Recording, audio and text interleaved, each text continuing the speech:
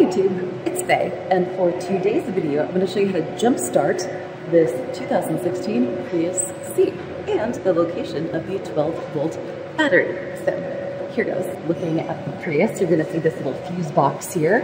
Go ahead and push in on the clips, pull it up, and then right here we've got this little positive terminal. See, it's red, it has a plus on it, it's clearly indicating positive battery stuff. Push in on the side here, oops.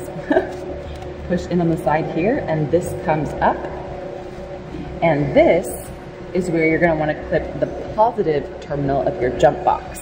And then according to the factory service manual, you can put the negative terminal of the jump box anywhere on bare metal. And right here is what it shows in the factory service manual. So positive here, negative there, commence your jump starting.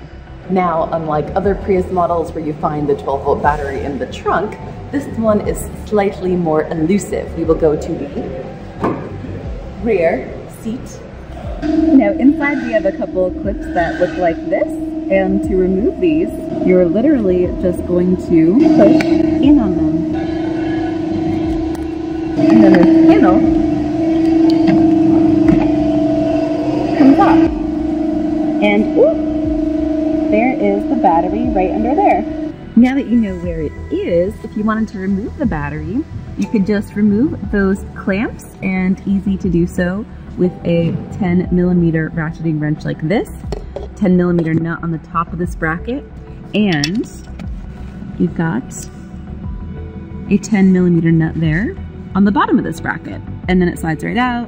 That's where the negative battery terminal connects to, but that's not what I am here to do. I am just here to test the battery as part of a Toyota 5K service.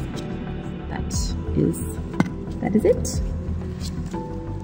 And then putting this piece back in, so these little plastic yellow guys, you're just gonna align those with these little slots on the other side. So pretty straightforward.